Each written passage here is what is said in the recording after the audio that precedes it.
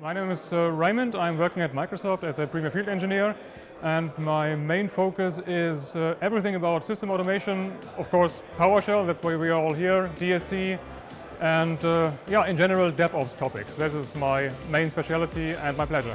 Unfortunately, too late. I was still sticking to Visual Basic and C#, and just went using PowerShell, I think in 2009.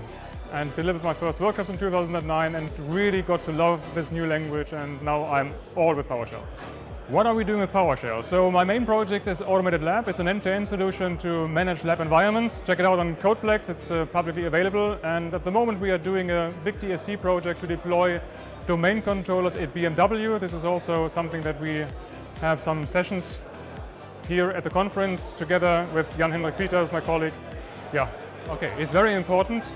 PowerShell nowadays world, because as Jeffrey stated, DevOps is transitional change. So we have to change the way how we think, the way how we work. And without PowerShell, you are not be able to manage the complexity of nowadays world. What I've learned in the conference is the importance of PowerShell. It's getting more and more important. More people are here to actually use that. And I've learned quite a lot about the strategy Microsoft has with the PowerShell, so the future, where things are going to, and this was my main learning here at the conference, learn something about strategy and development. The best about this conference, the venue, the place here is very nice.